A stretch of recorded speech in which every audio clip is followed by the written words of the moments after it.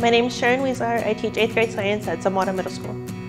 I guess was more shocked because there's a lot of really amazing teachers on our campus, and I was very humbled that my campus chose me to be their Teacher of the Year.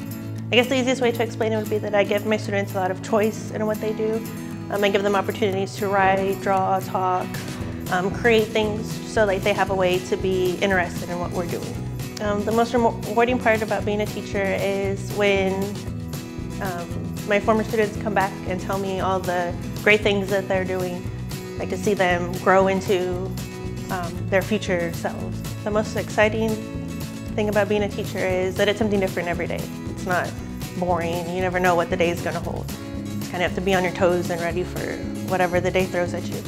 Like I just try and get to know all my kids to see like what each kid needs. So the most important thing that I've kind of taken away is to build relationships with your students and use that kind of to your advantage in the classroom.